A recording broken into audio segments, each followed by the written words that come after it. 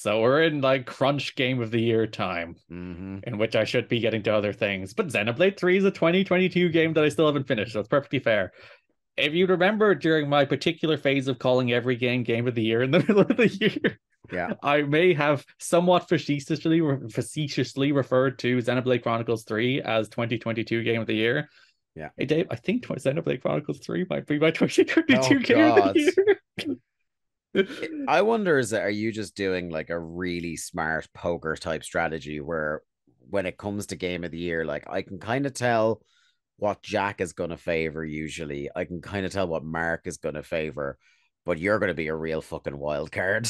Yeah, you don't know whether to kill Elden Ring. You don't know Yeah. whether to kill Live Alive. You don't know whether to kill Xenoblade. Or maybe my game of the year is one I haven't even mentioned. Yeah, Maybe I'm just going to come in with left field, nobody saves the world. your strategy is like if I don't even know what my game of the year is, no one can beat me.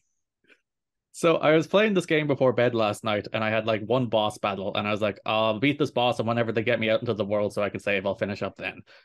And I beat the boss, and then that boss, and I'm not lying, was followed by a 1 hour cutscene. Oh my god. Full like they Metal Gear Solid forge you. Like Kojima would be like, guys, you have to have some interactivity in there, which they Tone do it have. down. They do have some small bits of interactivity in there, so that it's not one continuous cutscene, but it's Yeah. basically like you watch a cutscene, you then do like the mildest amount of interaction to watch another 30-minute cutscene, and then you fight a boss, and there's another 30-minute cutscene. So you might think that's the point at which I'm like, no, this probably isn't game of the year for me. Dave, that cutscene was really good. They shoved like Wow. a really good, cool, almost feature film story just jammed right here. I think I'm 45 hours into this goddamn game now. That's like that is a lot, my friend.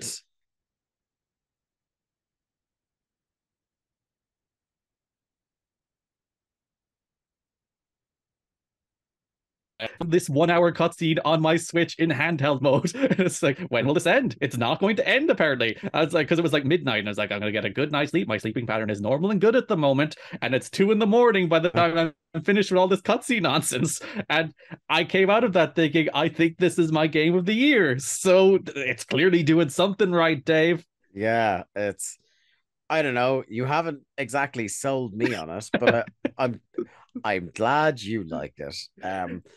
I tried with Xenoblade 2 because like some of the aesthetics of that is like, oh, I'd like to get into that. I'd like to understand why the kids are really into their Xenoblade, but it's just I don't know. There's something about it. I very seldom have the patience anymore for what people say about a lot of RPGs where it's like, oh yeah, once you get about 10 to 15 hours in, then you really start to figure it out. Once you get 45 hours into this 1 hour cutscene, that's when you'll really connect with this one, Yeah. Dave. Yeah. Like at least with Elden Ring, I had the thing where there's like the significant gameplay and combat challenges. So I feel like I'm physically doing something and learning at the same time. Whereas like if it's just a bunch of cutscenes or some turn-based shite, or really, really slow burning intros, I lose patience very quickly nowadays. Mm. And you know, I'm not going to bury Xenoblade for that. I'm just going to very respectfully say, not for me. Yeah, and it's funny. Like, I think Xenoblade 2 is a perfectly decent little game with a nonsense story, but it has a cool world and absolutely astoundingly good music. Yes. I think Xenoblade 1, quite similar. It's like combat not all that engaging, but the world's cool. The idea that you're walking on these, what they call bionuses, but you're walking on like the dead corpses of titans. That stuff, super cool. Great music, story and combat, take or leave. So for me to come in with the Xenoblade 3, and I didn't even finish Xenoblade Chronicles X on Wii U because it was so dense with all the stuff you're talking about with like tutorials and systems on systems on systems, and my eyes rolled into the back of my head and I stopped Yeah. playing after like 5 hours. They'll Yeah. remaster it eventually and probably make it at least somewhat approachable, which they did, I Yeah. think, with Xenoblade Chronicles Definitive Edition on Switch, which is probably how you should play that. It has a lot of the things they've learned along the way about these games. I would be interested in a Xenoblade we cut the shit version. the 10-hour version of the game, which is I look on, you know, usually people post like the movie version, which is just all the cutscenes from the game. Yeah. This one, 13 hours. Fucking 13 hell. hours of cutscenes. But when I came into this, I was not, I really wasn't expecting to make a game of the year argument for Xenoblade Mm. Chronicles 3 because I didn't think any of the other games in the series were anything remotely near game of the year level. And listen, I know it's not going to win our game of the year. Yeah. I know I'm not going to convince the other four of you that you should put, I think, like, if you really blasted through this and ignored side content, it's probably still 50 to 60 hours. Uh, Not happening with anybody. Like, I don't want to just throw out the phrase over Mark's dead body, but over Mark's dead body would a game like Xenoblade win Game of the Year? I was like, I was only able to squeak The Witcher into Game of the Year because he was up a mountain in China at the time. Oh, that's out next week, actually, isn't it? Actually, no, this week, Yeah, but as this yeah. comes out, the fancy version. I can't wait. I'm going to restart that game again because I'm sick. I'm sick in the head. Never mind playing the game of the year candidates. Witcher's No. out.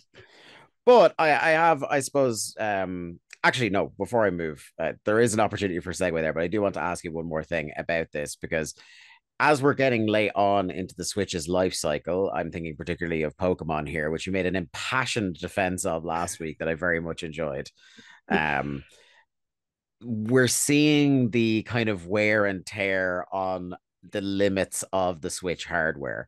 How does Xenoblade look and perform on Switch? And is there a substantial difference between docked versus handheld? I would say no to the second question. It's better docked, but handheld is perfectly fine. You won't bump. It doesn't look considerably worse than handheld, I guess is the way to put it. Hmm. And in terms of like how it looks, it's the best looking of these games. Yeah. It looks a lot better than 2. Like 2 has some real rough points in terms It's of how got it some looks. jank. Whereas this, unlike Pokemon, I think it looks pretty consistent and it does occasionally look pretty, especially in cutscenes. I think character models are very, very nice. Like they go for the anime approach, but I think they've rounded the characters as more and they're less like, let's focus on shots of boobs, which some people might enjoy, to be fair, but I think it helps that they're not like, listen, the main character Pyra of Xenoblade Chronicles 2 is just like she's walking boobs. That's the entire character model. It's just boobs. And that's they're a little more tasteful here, some might suggest. But I think the game looks pretty good, and I think they're smart about how it performs. Like, listen, it looks like a good-looking PS3 game. Let's not get like any delusions about how this looks, but it does look like a good-looking PS3 game, not a bad-looking PS3 game. So what you're saying is that you're not going to be able to comment on the boob physics, and you're disappointed to say so. That's what I'm getting from this. I'm devastated because you know these games are known for their thorough over-the-top cutscenes where they have to display all of the boob physics. They do it less. All of them. I really am like, I'm not a story guy. I'm really not. Like I can take and leave even the best stories in most video games. Like I admire the way the storytelling is done in a game like Hades, which would have been my game of the year in 2020. I don't give a shit about the story in Hades. I appreciate the depth of the dialogue system. I appreciate how the story is integrated into the game mechanics, all that. Don't actually care about the characters, really, if you push game to shove. I do in this game, and it's very unlike me because like the premise of this game is there's these a bunch of characters who all have 10-year lifespans and they're only built for war, and they die and they feed the war machine and they're revived, and they do that cycle endlessly. Holy shit, because like aesthetically very kids game. Yeah, you're like, oh, cool anime game. It's like, no, it's about war and depression and what even is life. Like, there's a moment where with these characters who only know 10-year lifespans of war, all they do is they're born as like teenagers out of a pod, and they go to war and they die and they come back and they go to war and they die and they come back. That is their life.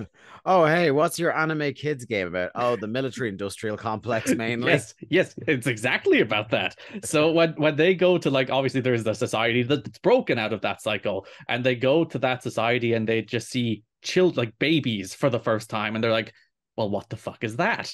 And they're like, they experience the magic of babies.